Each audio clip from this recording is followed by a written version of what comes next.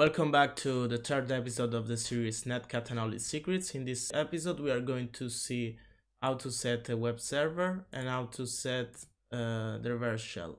Let's focus on the web server. For the web server I've created the index file. This will be output on the page that we will set in a few seconds. To set it we need to run the command while true. This command will allow Netcat to run permanently in time, and we need to pass the file in input and a port.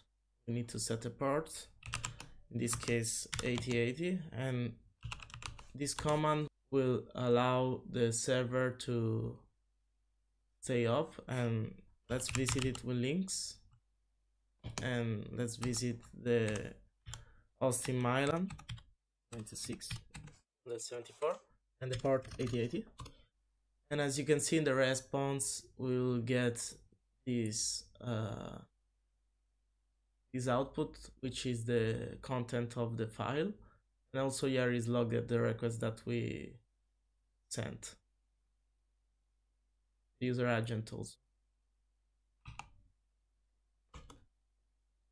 And as you can see, if we stop the service and we retry to run the command, we are not able to connect to the server. Now let's focus on the reverse shell. To set the reverse shell, we need to use the option -e and the file name that we want to pass. Specify the file name to exec after connect, and now we just need to run -l-v-p the port and -e the file bin bash.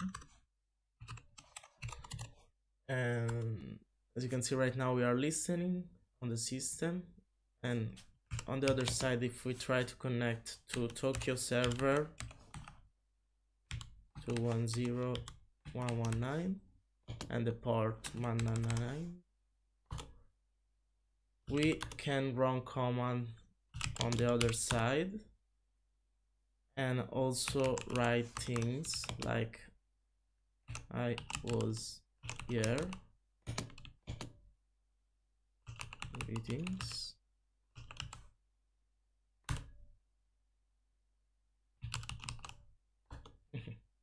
and we can also close the connection. As you can see here, we can see that we have written something on the other side of the system. That's all for this episode. Thanks for watching.